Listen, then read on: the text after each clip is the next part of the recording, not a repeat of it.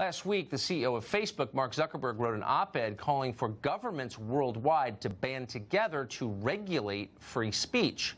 Brendan Carr is an FCC commissioner. He just wrote his own op-ed responding to Mark Zuckerberg, and he joins us tonight. Mr. Carr, thank you very much for coming on. Thanks. So the big tech companies would like free speech regulated by government. What could go wrong? It's pretty remarkable, actually. So if you think about it, Facebook has been under mounting scrutiny recently for a number of its practices, how it protects your online data, how it shares that data, and most directly now, how it moderates online speech.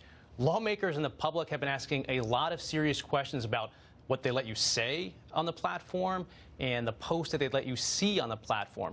In response to that pushback, Facebook has come up with a new idea that heads in a totally wrong direction. It wants the government to step in and start policing your online speech for it. And look, outsourcing censorship to the government isn't just a bad idea, it's a violation of the First Amendment. So I'm a no on that. So, and amen, and I'm glad that finally someone at the FCC, I know there are others, but not enough, is taking that very sensible constitutional position.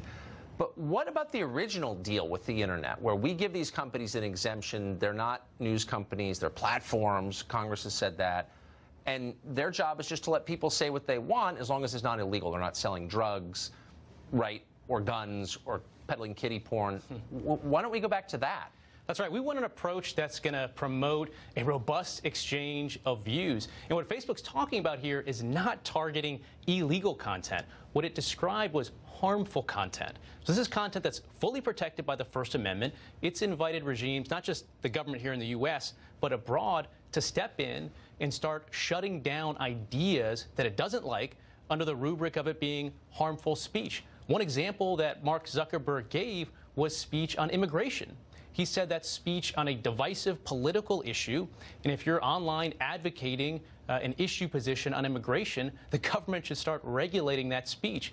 And look, Mark Zuckerberg has a very loud platform, a big platform to express his own views on immigration and hot-button issues. So then to step in and call for everyday Americans, when they are advocating for those issues online, for the government to step in and police that, I think that's a bad idea. Well, Mark Zuckerberg is one of the richest people in the world, and he is paid to lobby for open borders. So, wait, not just speak, but influence our lawmakers, but you're not allowed to.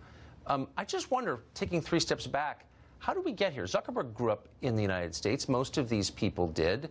This is a constitutional republic. Number 1 in the Bill of Rights is freedom of speech. They seem totally unaware of that. Why? Well, it's interesting. I've been a regular at the FCC for a number of years, and I can tell you, when large corporations come in and start calling for greater government control, they're not doing it as an act of charity. Facebook right now is a company that's worth $500 billion. It's got a leading position in the market. It didn't find religion and regulation until it established that dominant position.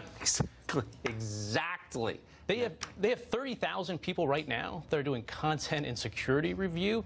So calling for this heavy-handed government regulatory regime is going to erect an economic moat that only makes it harder for startups to compete in this space. That's exactly right. This is the real protectionism right there. Yeah. Thank you so much for that. Good to see you. Well, do you think America is the